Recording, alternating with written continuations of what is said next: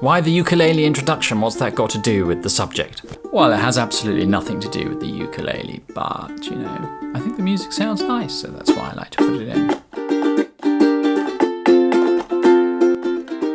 So what is it this week, Giles? The subject this week, it's Twitter. Yeah, good Twitter accounts to follow. That's what I'm doing this week. Look what I've got. Do you know what that is? Do you? Thank you for watching. Today I wanted to talk about Twitter. Now I must be very stupid because it took me ages to realise what a useful and fabulous resource Twitter was for learning Python and data science and computer science and those subjects. And I'm sure it's good for learning most subjects. And there are so many interesting people that share so much useful knowledge and learning resources. And today I want to share with you some of the accounts that I follow that I found really helpful. So I'm going to share with you my favourite 1,000 Twitter accounts. No, I'm not going to do that, but I am going to share 10 Twitter accounts. I'm not saying that these are the best 10 Twitter accounts that you should be following. These are Twitter accounts that you might not be aware of and that I think will teach you a lot if you follow them consistently and read their tweets consistently. They'll teach you a lot about Python and about data science. So let's take a look. Username at Kirk Born. It's Kirk Born. He's the principal data scientist at Booz Allen. And what I really like about this Twitter account is the number of learning resources that he links to. Most of them that he links to are free. And that's one of my favorite aspects of this account. He also links to other resources, articles that give nice sort of insight and overview of data science. What's happening with your upload schedule at the moment? Yeah, the upload schedule has gone a bit haywire over the last few weeks because I normally like to upload on a Thursday, but you know, it's the school holidays and I work from home and the children have been around and that's sort of disrupted my my upload schedule and my work schedule really. So that's why it's been chopping and changing quite a bit over the last few weeks. But hopefully it'll be going back to Thursdays soon. The main reason I follow him is for all of the great learning resources that you will find. His Twitter feed's great. I love it. Go and follow it. Number 2 is Andrew Trask. He's at I am Trask on Twitter. He is the leader of DeepMind. He's a senior research scientist at DeepMind and a PhD student at the University of Oxford. He has also written a book on deep learning, which I haven't read, but I'm sure is very good. I really like Andrew's Twitter feed for several reasons. The first reason is that he shares a lot of resources, normally things like links to GitHub pages that have lots of useful learning resources on them. He is very active in the sort of learning code Twitter hashtag and is often tweeting about that and offering resources and tips on how to learn to code. So that's very useful as well. And he clearly wants to encourage as many people as possible, or certainly as many people that want to enter the field of machine learning and AI. So I think you'll find his tweets and his Twitter feed not only useful in terms of the resources, but it's quite inspiring as well. So at number 2, go and follow Andrew Trask. Number 3 comes Yann LeCun. Now, I've told you that this is in no particular order, and you can see that that's the case because Yann LeCun is one of the leading researchers in the field of AI. If you look at his Twitter bio, there is nothing there. And really there's nothing there because he doesn't need any introduction in the world of AI. If you have a look at his homepage, you see that he's VP and Chief AI Scientist at Facebook.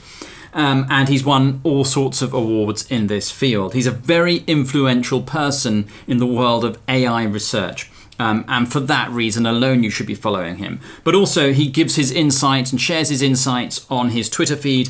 And he links a lot to research, cutting edge research in the field of AI. So he is definitely someone that you need to be following. So go and follow him. The next person that you must follow in this field of AI is Geoffrey Hinton. Geoffrey Hinton is famous for his work on deep learning. Geoffrey Hinton really is an incredible man. He is regarded by many as the godfather of deep learning, and he was researching into deep learning and artificial neural networks long before it was popular. You know, he's been doing it for many, many years. So he really was a pioneer in this field.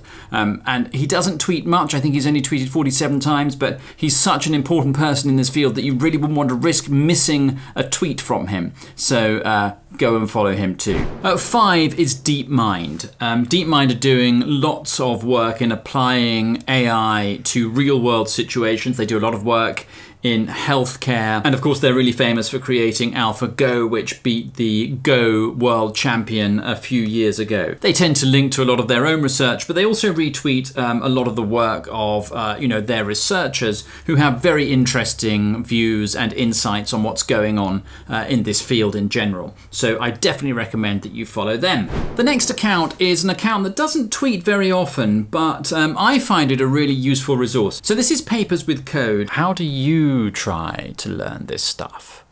Do you find it easy? Well, it takes time, stick at it.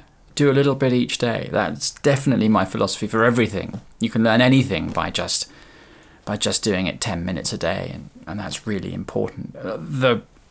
If you're too ambitious to begin with, then I think you don't live up to those expectations and you give up. Whereas if you just say, all I want to do is do 10 minutes today, or 30 minutes, or however long, and stick to that, that process will eventually get you where you want to be. And the way they describe themselves is a free resource for researchers and practitioners to find and follow the latest state-of-the-art ML papers and code. Now, most of their interesting stuff is actually on their website, but I still think their Twitter feed is worth following.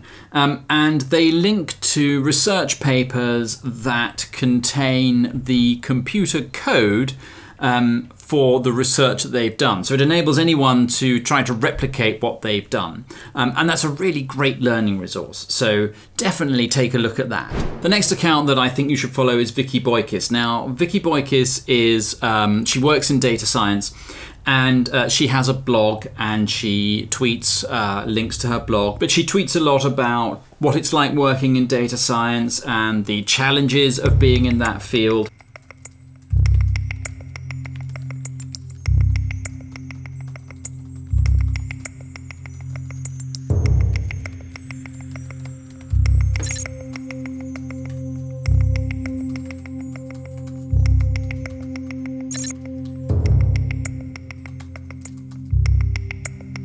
What she likes about that field and what she thinks needs to change. And she also tweets learning resources every now and then, so go and follow her. Data Science Weekly, which is at DataSci News, is an incredibly useful resource. They have a weekly newsletter, which I suggest you subscribe to, and they just share lots of resources about data science, about how to get a data science job, about how to study data science, about what's going on in the data science world and the issues that it's facing. They also retweet a lot of content from other data science influencers, and so you get a good overview of the data science world by following this account.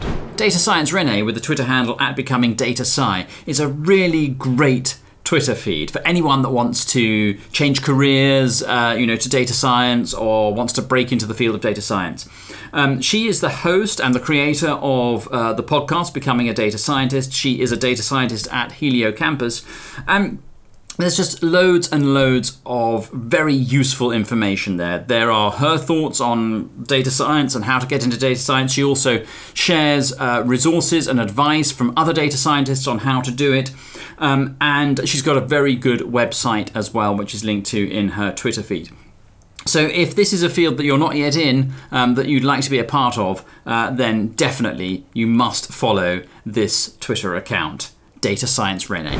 And finally, there's Chris Alban. Now, I first found out about Chris when I stumbled upon his website. He has a great website that has loads of resources for Python and data science. He used to do a podcast, but I don't think he's done one recently. Now, he tweets an awful lot. His feed isn't just data science. He talks about his political views and his personal views about things, but there is a lot of data science in there.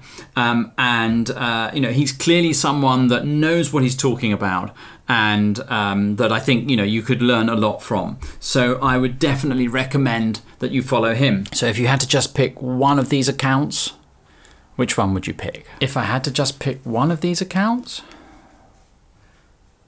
I think it would be Kirk. Kirk Born, because he gives so many links to resources that I find really, really useful.